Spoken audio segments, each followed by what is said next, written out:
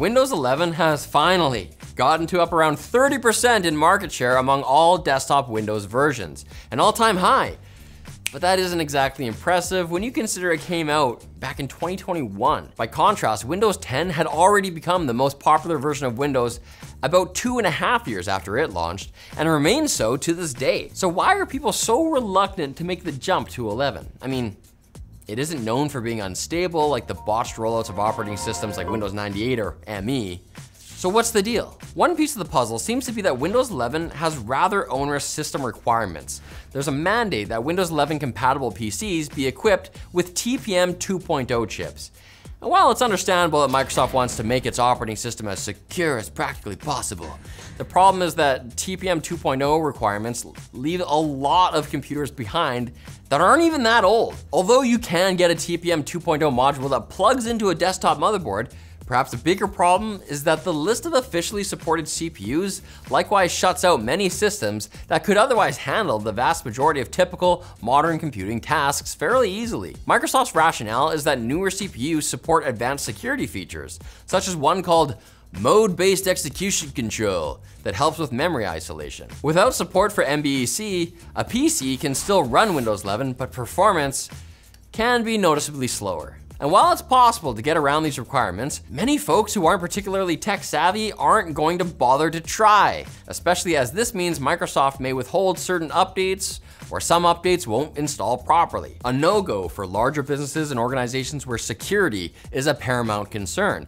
and which would rather often just save money instead of upgrading to a whole fleet of computers just so they can run a slightly newer OS they likely don't even need. But Windows 11 hasn't been looked at as a very attractive product even for people with newer hardware. And we'll tell you why right after we thank MSI. MSI's MPG EZ120 ARGB case fans make cooling your PC build a breeze. Their handy magnetic connector design makes installation super quick and easy. They've got fluid dynamic bearings and copper tubes for top-notch performance and durability. Plus, the 3-fan pack comes with a fan hub and daisy chain cable, giving you all the flexibility you need for a smooth setup. Check them out using the link in the description and have your next PC build look and stay cool.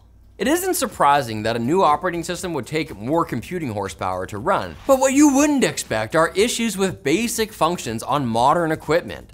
Some users have observed that the Windows 11 UI can be laggy at times, including an ex-Microsoft software engineer who shared footage of very poor performance with a start menu, despite the fact that he claimed to be running a system with a Core i9 CPU and 128 gigabytes of RAM.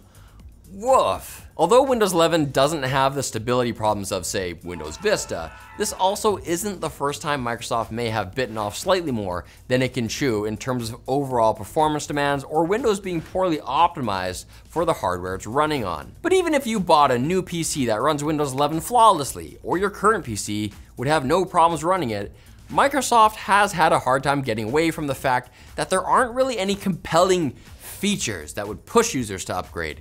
And although this is a matter of opinion, the mass market just doesn't seem all that excited about Auto HDR, Copilot AI, or the taskbar icons being centered by default. And no, I wouldn't really consider getting rid of live tiles to be a feature. There seems to be a feeling that Windows 11 is just a slight revision of Windows 10, which can be sharply contrasted with user sentiment when Windows 10 came out.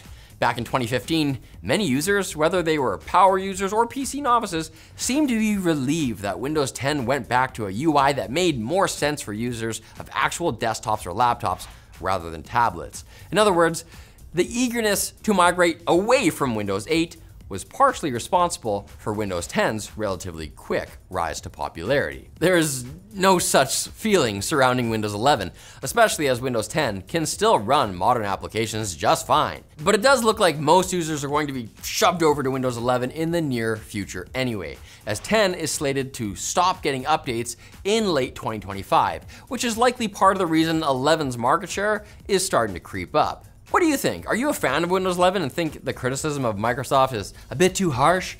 Or are you holding on to Windows 10 or another OS until you can't anymore? Comment down below, and if you're interested in learning about the history of every Windows version, go watch this video next.